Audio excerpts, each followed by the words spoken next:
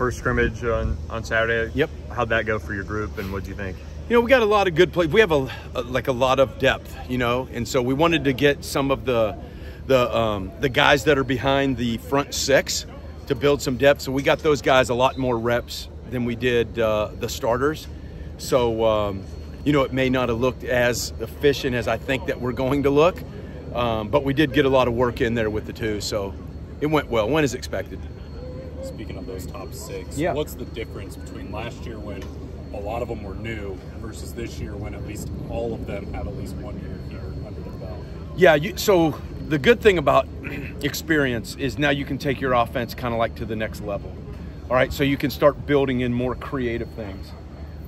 When you got a bunch of new guys, it's hard to be extremely creative because they're just learning the baseline offense. And to put little nuances in, and I think that's where coaches make a lot of mistakes, they start putting the nuances in too early.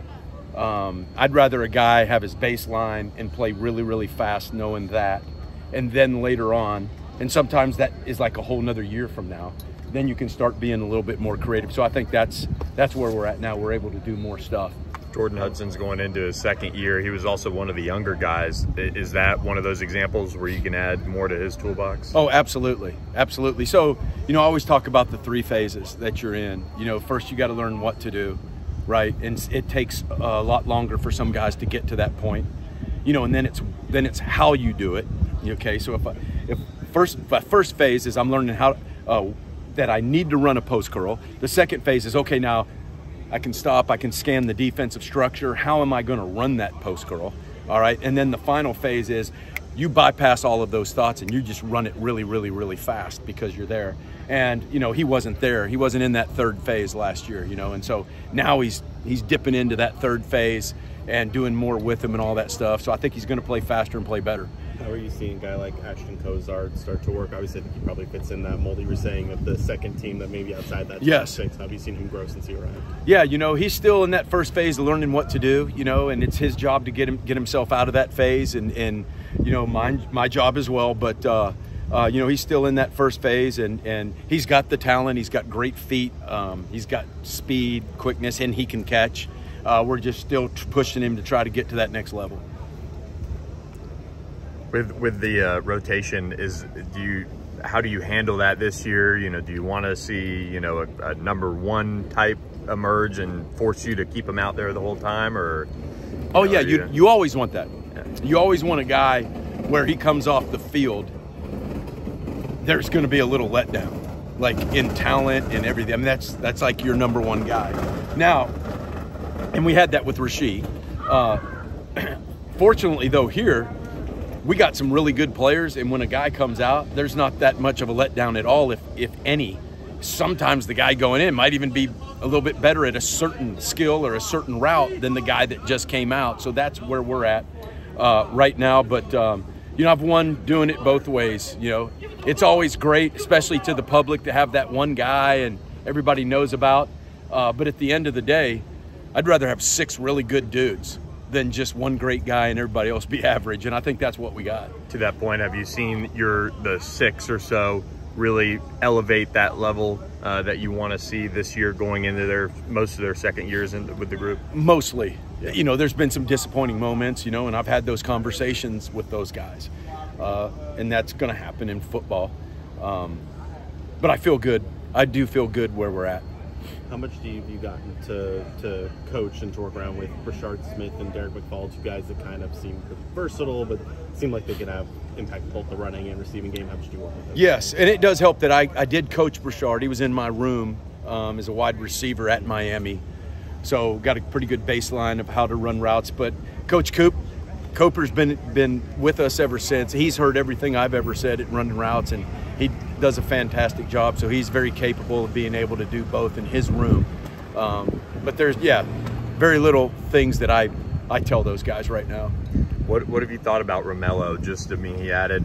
He told us 10 pounds and just seems a little bit more comfortable this year. Yeah, you know, if I had to single out one guy that probably improved the most since last year, it would be him.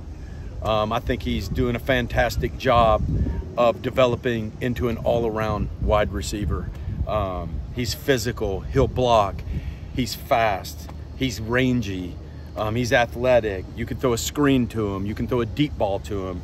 And those are the things that you want. So just watching him make that jump is very exciting.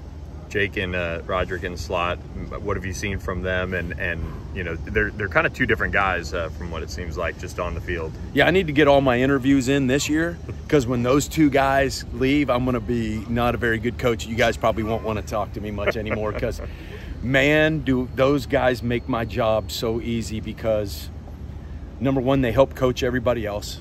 They're extremely intelligent and extremely just really good feel football players. Like, they know how to get in space, and they can teach all of those things and talk to all my other guys, because I got 19 guys in my room, so I'm coaching over here. Well, they help me over coaching with other guys, and we can do so much with the threes. Like, when I tell coach, you know, if he wants to like change a play or change the way we do something, I go, oh, that's easy as long as it's a three, because those guys pick it up just like that. They're so intelligent and so much experience that I don't even worry about them. I don't even really think about those guys.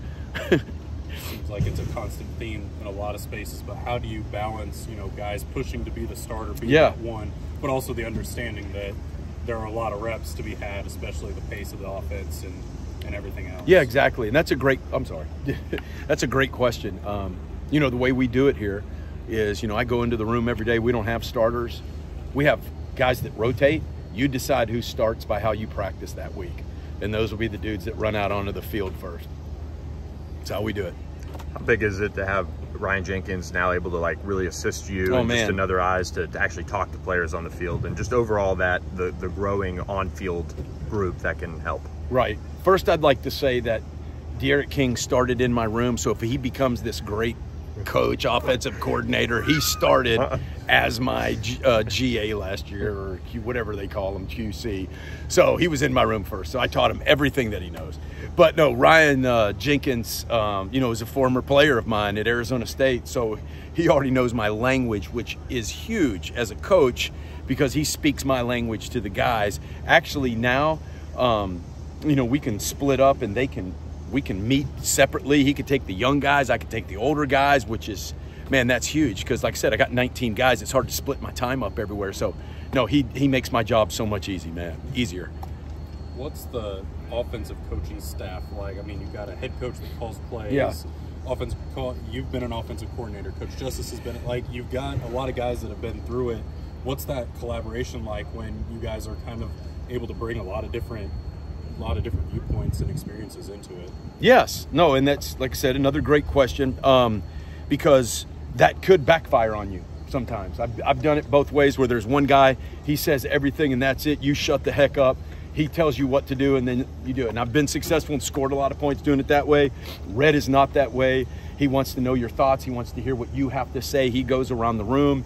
He has a special ability. I think it all comes down to the guy that's got to make the final decision, which is Rhett. He does an amazing job of being able to go through all of that information quickly, right? And not letting it bog him down in what his thoughts are, but he listens to everybody's point of view. Boom, okay, listen, think, make a decision. And I think he's very special in that way, and that's why it works for us. It's because of him.